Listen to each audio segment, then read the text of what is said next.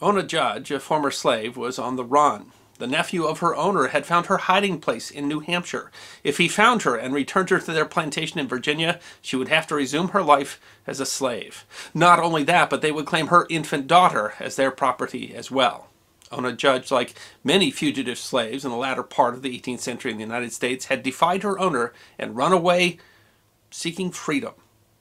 But Ona Judge's situation was somewhat unique in that the owner that she was fleeing was George Washington, President of the newly minted United States of America. And her story is a story that deserves to be remembered. Ona was born around 1773 to Betty Davis, a slave who had belonged to Daniel Parke Custis, Martha Washington's first husband. Betty was, by all accounts, a talented seamstress. Ona's father, Andrew Judge, was a white indentured servant who also made clothing. According to managers' records from Mount Vernon, Judge created the now iconic blue uniform that George Washington wore when he was appointed Commander-in-Chief of the Continental Army in 1774 during the Revolutionary War. As an indentured white servant, Judge was able to work off his contract and establish a life for himself elsewhere in America. Betty and her daughter Ona did not have that option, as they were slaves belonging to the Custis estate. When Daniel Custis died in July 1757 at the age of 45, his estate did not have a will. As a result, 1/3 of the property belonging to Custis went to Martha, which included a number of slaves. This property was called the dower share, and the rest of the property was held in trust for any of Custis's surviving children. Upon Martha's death, any of her property, including the slaves, would revert to the Custis estate. When Martha married George Washington, 2 years after her first husband's death, her portion of her Custis property had made her one of the most wealthy widows in Virginia. According to the law at the time, the child of a slave belonged to whoever owned the mother at the time that the child was born, even if her father happened to be an indentured servant, as it was with Ona Judge. His legacy to her was light skin, freckles, and her name, Ona Maria Judge. Eric Dunbar, author of the book Never Caught, The Washingtons' Relentless Pursuit of Their Runaway Slave Ona Judge, noted that it was rare for a slave even to have a middle name, and that her name had a Gaelic origin. According to records, she was the only slave in all of Virginia named Ona at the time. Ona began her service as a personal attendant to Martha Washington when she was just 10 years old. She, like her mother before her, served in the master's quarters at Mount Vernon. Her duties may have included anything from sewing to cooking and light cleaning. Ona was one of a handful of slaves chosen by the Washingtons to accompany them to New York during George Washington's first presidential term. He was notified of his election by electoral vote to the highest position in government by a letter from the Senate's President pro tem, John Langdon of New Hampshire. It read, "Sir, I have the honor to transmit to your excellency the information of your unanimous election to the office of the President of the United States of America." Washington wasn't excited about his election. He was tired from his service in the war, and his plantation wasn't making the money it needed to stay afloat. In his diary, before leaving for New York, where the U.S. had its capital at the time, he wrote, "About 10 o'clock I bade adieu to Mount Vernon, to private life, and to domestic felicity, and with a mind oppressed with more anxious and painful sensations than I have words to express." Ona was 16 years old when she traveled with the Washingtons. This was probably the first time she met or even saw free black persons living and working in New York City. First at the presidential mansion on Cherry Street, which was also called the Samuel Osgood House, and then at the Alexander Macomb House, Ona worked alongside slaves for Mount Vernon, as well as indentured white servants, to keep the Washingtons in style. As the new leader of the nation and setting precedents for the office, George Washington expected his household staff to look the part. He dressed his slaves and indentured servants in expensive clothing, and Ona, though she wasn't able to take a part of the glittering society in whose circles Martha Washington moved, was a recognizable member of the Washington household. As Martha's personal servant, she went everywhere Martha traveled, ensuring her comfort throughout the day. The living quarters in New York City were more cramped than Ona was accustomed to. In Mount Vernon, the slaves had their own quarters and homes, separate from the Washingtons. There was no such privacy in New York, which also meant that she spent more time working and less time on her own. In 1790, the capital of the United States moved from New York City to Philadelphia because of a political compromise, which led to the construction of Washington, D.C. There was disagreement among the states in the Union about where the new capital should be. The northern government officials wanted the capital to be up north, while most of the southern representatives, George Washington included, wanted the capital to be in Virginia. Meanwhile, Alexander Hamilton was trying to drum up support to pass a bill in which the federal government assumed some of the state's debts that had been incurred during the Revolutionary War. With the help of James Madison and Thomas Jefferson, Hamilton secured enough support from Southern representatives to push through his debt program called the Assumption Bill, and he helped pass the Residence Bill. The Residence Bill decreed a temporary federal capital would be set up in Philadelphia, Pennsylvania, for 10 years, while a permanent capital was being constructed at the site of what would later be named Washington, the District of Columbia. It was while Washington was in residence in Philadelphia with his family and hand-picked slaves that he discovered that he could lose his human property. Pennsylvania was founded in 1681 by William Penn, a Quaker who received a royal land grant from the British King Charles II. The state had been seeking ways to abolish slavery for years. Though some Quakers owned slaves, in the late 1700s a rural movement began to encourage anyone who was a Quaker, called a friend, to stop purchasing slaves. The movement gained momentum when in March 1780, Pennsylvania passed the first gradual emancipation laws in the United States that said that slaves would become free persons upon reaching the age of 28. It forbid the importation of new slaves, and also said that any children born in Pennsylvania were free, despite whatever status may have been held by their parents. It required all slaves in Pennsylvania to be registered by their owners to prevent new slaves from being imported. Then, in 1788, the law was amended to forbid slave owners from moving pregnant slaves to other states so that their child would be born into slavery outside of state lines. It also prohibited another loophole that had been used by slaveholders visiting Pennsylvania. After 6 months of residency in the state, Pennsylvania said the slaves were gradually emancipated under state law. However, if the slaveholder moved them outside of Pennsylvania and then back in again, it reset the clock, so to speak, and began the residency timer again. The 1788 law forbid this rotation.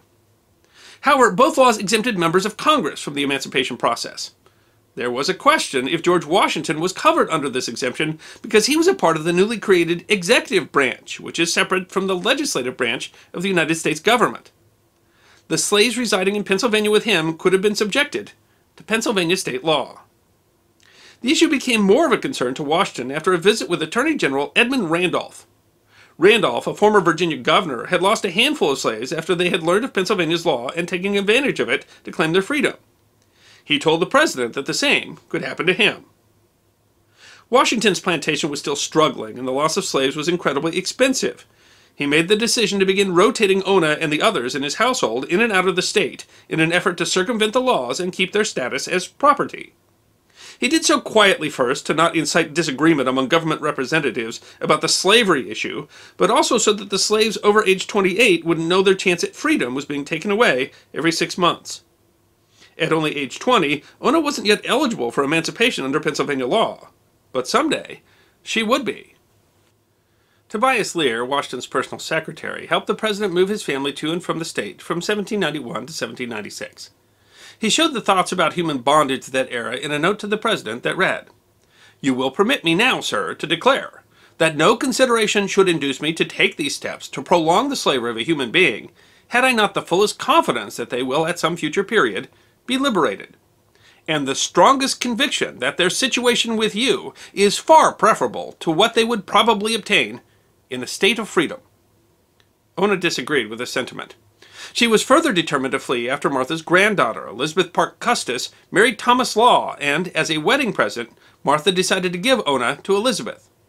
Elizabeth Parke Custis was known for being difficult, without respect for society's laws governing women and the proper role within them. That mercurial temper did not bode well for Elizabeth's future slave. On May 21st, 1796, Ona ran away while the Washingtons were eating their evening meal. She disappeared into Philadelphia with the help of abolitionists and the free black population. The Washingtons ran an ad in the paper offering a reward for her return. The ad read, "Absconded from the household of the President of the United States on Saturday afternoon, Ona Judge, a light mulatto girl, much freckled with very black eyes and bushy black hair. She is of middle stature but slender and delicately made, about 20 years of age." Despite these efforts to recapture her, Ona had disappeared. Later in her life, Ona revealed to journalists that she made her way to the coast after she fled and boarded a ship called Nancy, captained by John Bowles. The ship bore her to New Hampshire, where she set up life as a free black woman in the port town of Portsmouth. In an unfortunate coincidence, Ona was recognized on the streets of Portsmouth by Elizabeth Langdon, the daughter of Senator John Langdon, the man who had written Washington to inform him of his selection as the first president. The Langdons informed Washington that his slave was residing in Portsmouth.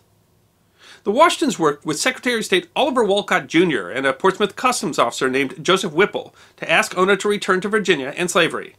George Washington wrote, "The ingratitude of the girl, who was brought up and treated more like a child than a servant, ought not to escape with impunity if it can be avoided." He also mentioned Martha's desire to have her personal assistant back. Whipple spread false information around Portsmouth's free black population that he was looking for a domestic servant. Ona answered his request, and, while at a meeting, Whipple asked her if she would be willing to return to Virginia and slavery.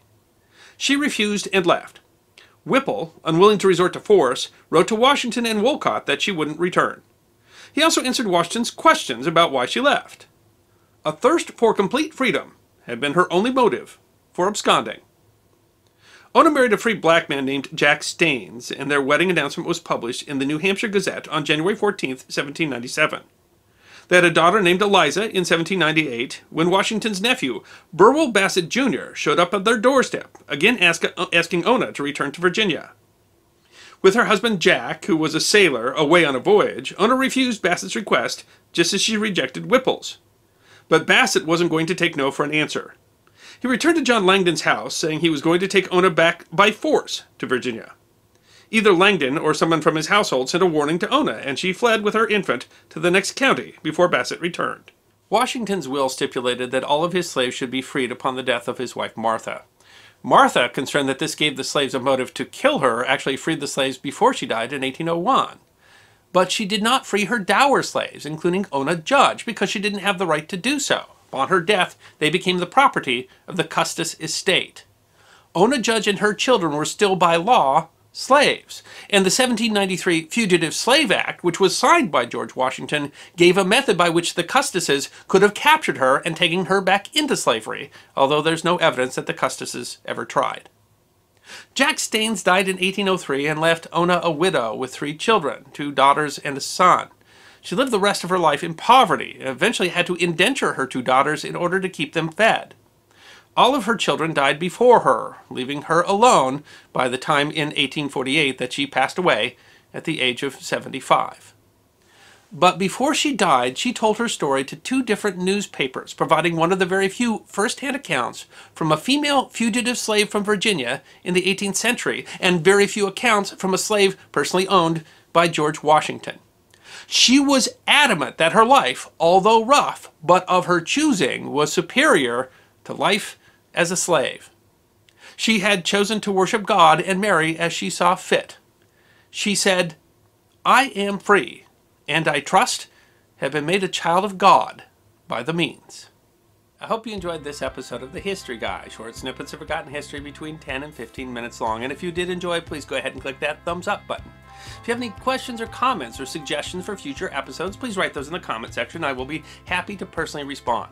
Be sure to follow The History Guy on Facebook, Instagram, Twitter, and check out our merchandise on teespring.com. And if you'd like more episodes on forgotten history, all you need to do is subscribe.